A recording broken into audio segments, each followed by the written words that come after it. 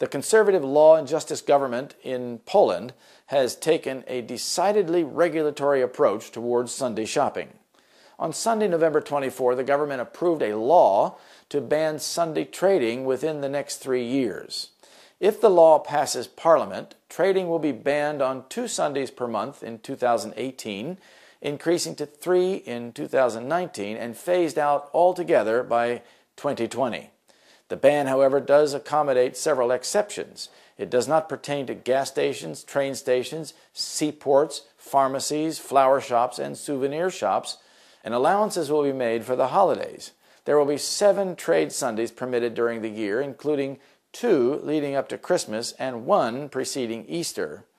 Poland would actually join 8 other EU countries with regulatory legislation pertaining to Sunday shopping habits.